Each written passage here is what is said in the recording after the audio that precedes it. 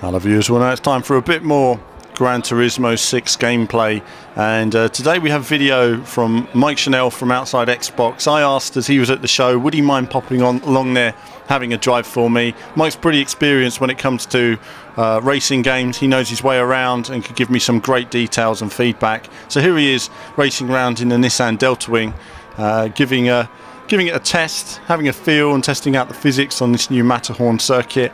Noting that from a visual perspective there's very little in the way of distinctive scenery.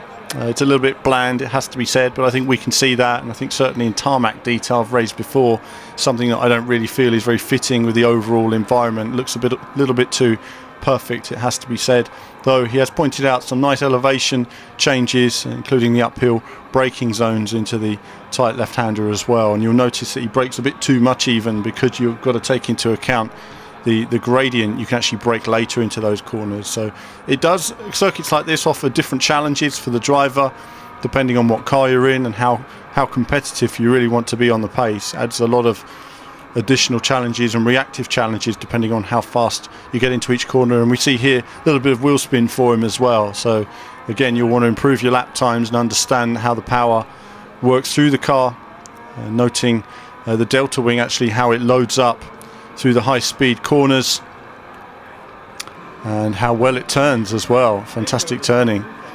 So apparently it's really good fun to drive as we look now at the Willow Springs circuit, and Mike feels this is a good example of what the new engine can do.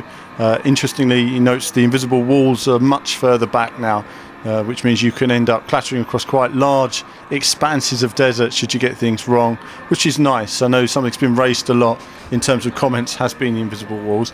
I admit the invisible walls aren't necessarily something that bothered me myself, but it's nice to know that they've modelled more of the scenery now, and that feedback has been taken on by Polyphony in improving the Gran Turismo experience. So Willow Springs then, certainly probably the best looking of the new circuits, but it's more down to lighting and colour and visual feel.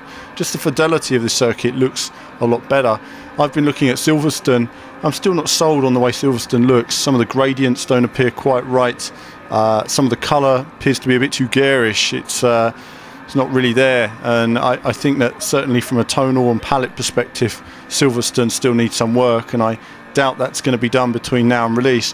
But Mike here's getting a feel, doing this first lap. This is more an explorative lap where he's sort of pushing the car and getting an idea on the physics for us and how that's going to work under braking and making a mistake there.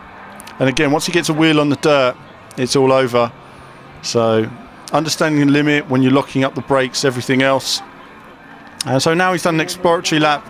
He'll do a lap now that's where he puts together the experience he's gained on that first lap and improves upon it. And I say this to all racing gamers, you know, when you go to these events, you get on there, you have 3 laps on there, say, and you just got to explore as much as you can on the first lap and then put it all together on the second lap, really get a feel for it. And for those who aren't racing gamers and not experienced at this genre, it could take them longer, and that's why a lot of the videos you'll see people spinning off every 2 corners, and unfortunately that doesn't really give you an idea of the physics because you're not getting into a flow.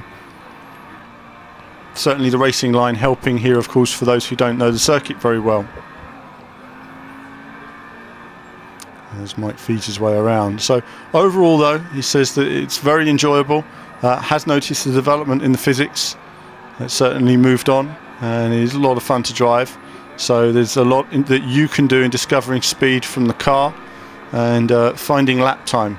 So certainly the feedback from people playing Gran Turismo 6 is very good, and again I look forward to a hands-on later in the year to see, you know, how it works, how some of the braking works on some of the cars and everything else, because that's one of the issues I had before. I just wasn't feeling some of the cars very well. Admittedly, I'm talking about the initial release of Gran Turismo 5. But that's it for this video. As ever, there'll be more from me, including lots of other E3 stuff very soon.